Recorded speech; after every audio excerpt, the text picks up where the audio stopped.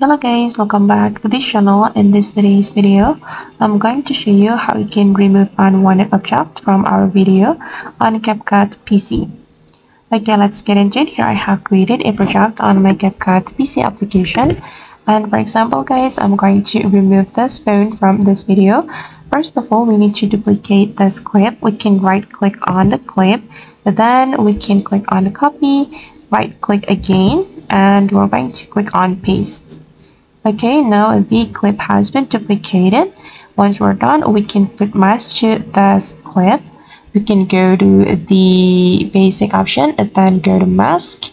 And here you can select the type of the mask you want to apply to your video. For example, I'm going to go with the circle mask. Then we can resize the mask. We're going to take another part of the video to cover the unwanted object. For example, I'm going to take this part because this part will be suitable to cover it. Then we can go to basic again.